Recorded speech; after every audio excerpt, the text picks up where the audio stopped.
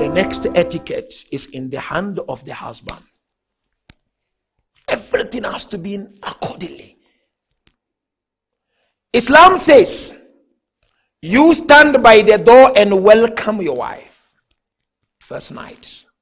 But if you do every day, mashallah, it's good. Of course, you have a riwayah, you have to do istakbiliha. We have a riwayah like that, istakbiliha, always welcome her. But man is mad, man.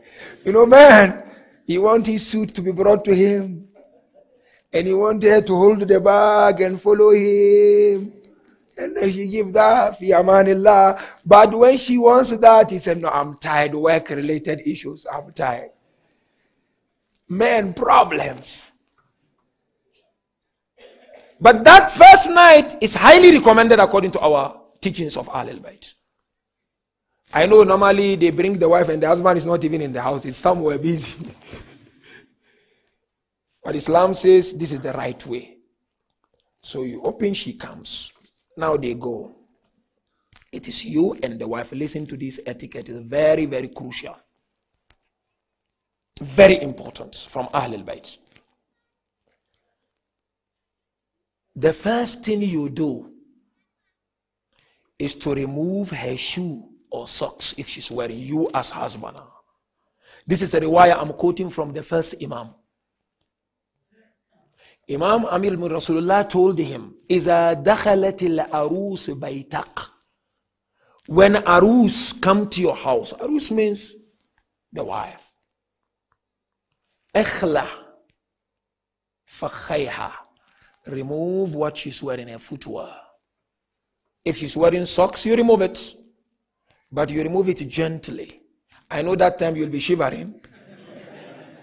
Because, now it's a new world altogether, new world order. She's in stress, you are in stress. All the shawdi is over. But Imam Rasulullah said, remove it. When you remove it, you take a water. Then you bring the water, you wash the feet. This is sunnah of Rasulullah. They asked one of our Imam, why do I have to wash the feet? Then Imam said, because it is the most difficult moment for a woman. Men sometimes they are at ease. But for a girl to leave her mom, especially, and her father, to come to a new house is not a joke. So our Imam said, doing so is telling her, I am ready to sacrifice for you. Feel at home. I will be your backbone. Here is your home. Don't worry at all. So Amir al-Mu'minin said, wash. But does it stop there? No. Imam Amir al-Mu'minin said, after you finish washing, you take a water and you sprinkle the water in each and every corner of the room. You see, water is a barakah, is a blessing. Hence, we are told when we go to the graveyard, we sprinkle it also. Especially after 40 days. We are told when you sprinkle water on the grave, Allah brings 70 barakah down. The same thing applies to husband. That first night is crucial. I know you will get billions of advices from people. Focus on the advice of Amir al-Mu'minin. That will score you free and it will help you. But look at the riwayah, very interesting riwayah. Imam said, take the water, sprinkle each and every corner of the room. Imam Amir al-Mu'minin says, whoever does that, Allah will protect you and the wife from 70 kinds of poverty. Poverty is not only about money, poverty of knowledge, social poverty, political poverty. Sometimes you find you are good one corner, another corner you are not good.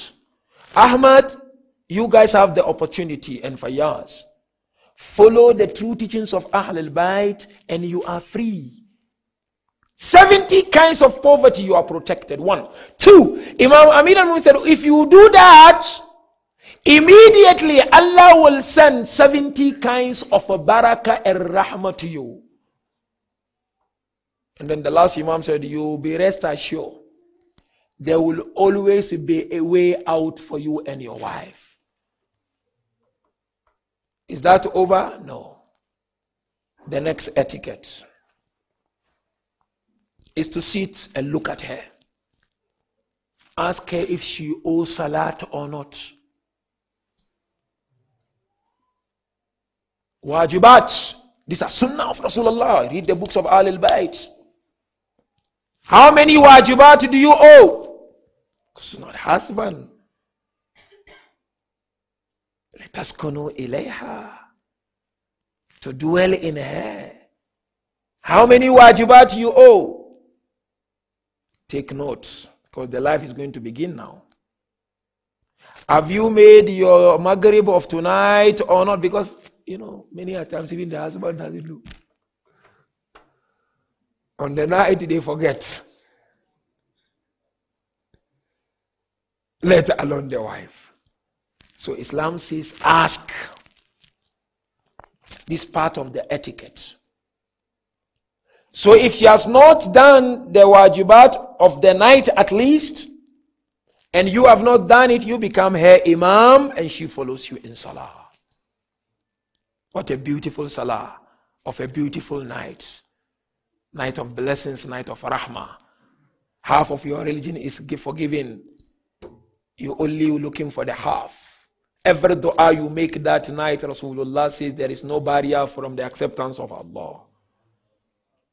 Because Rasulullah said when two families come together for marriage, Allah creates many angels to serve the ummah. After this wajib salah, if it is done, then it's fine. Then we go to the mustahab, which Amir al-Mu'mineen mentioned. Now you make wudu, she makes wudu. And you lead her in 2 nafila salah. Nafila, she recite, you recite. You in the front, she's standing at the back. 2 rak'ah. But after the 2 rak'ah, there are du'as to be recited. There are so many types of du'a, 10 times different. But whatever you can get, you do. 1 du'a from Rasulullah. Now once everything is finished, then you take your hand like this and you place on her forehead. Allahumma inni as'aluka khayraha wa khayra ma fiha. Ya Allah, I ask you of the khayr of this woman. Grant me that khayr. And grant me of every khayr that she comes with tonight. Then he said, Ya Allah, wa a'udhu bika min sharriha wa sharri ma fiha.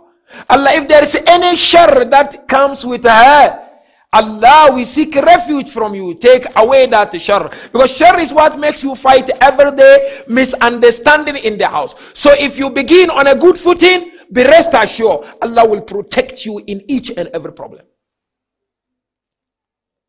Another dua said, no. You place the hand on her forehead, said, Allahumma hadhihi zawjati. Ya Allah, this is my wife. Bifadlika razaqtaha. Allah, you are the one who blessed her with your rizq. Wa ala kitabika zawwajtuha. And Allah, I married her tonight through the teachings of your book. You know what you're saying? You're telling Allah, when problem comes, I will not go anywhere, but I will follow your book. You're telling Allah, she is amanat in my hand. Then the dua continues. Allahumma salli ala Muhammad wa ali Muhammad. Then you praise Prophet Muhammad and his family. Then he said, Ya Allah, ijma'a baynana bi ahsani ijtima'in. Allah, bring us together and closer with the best form of bonding. You are asking Allah. So you can paraphrase it, you can do it in your own English, it's fine. And then the next line of the dua, Rasulullah says, he said, Ya Allah, I know you love halal and you hate haram. Allah, bless me of only halal in this family relationship. And Allah, protect me from ever haram and bring in haram to feed this lady. Then he said, Ya Allah, grant me the opportunity to be obedient to you and this lady. He said, Ya Allah, if there will be shaitan to play with us and our iman, we ask you to take away that shaitan from us. And the last dua, which is from beautiful dua from our Sif Imam. He said, no, when she comes, just place your hand on her forehead. You look at her face and you said, Ya Allah, bi amanatika akhastuha. Allah, I've accepted and taken her as amanat from you. Yani, this girl is amana not from the father and mom. She's amana from Allah. Then what do we say at the end? Imam Jafar said, alayhi salam, said, Ya Allah, bless her with rizq like the way you bless Rasulullah and Khadijat al-Kubra. Once this etiquette is done, then you are truly husband and wife. And then the journey of husband and wife continues. And I remember very well, Imam Jafar says, whoever observe this dua and a'mal, if that person happened to be blessed with a child on that night, that child will be among the lovers and followers of Ali Muhammad. So therefore, in short, brothers and sisters, marriage is about bringing Allah in it. You cannot do it alone. She cannot do it alone. But once we bring Allah together and we ensure that Allah is the standard and the criteria in that marriage will be a successful marriage.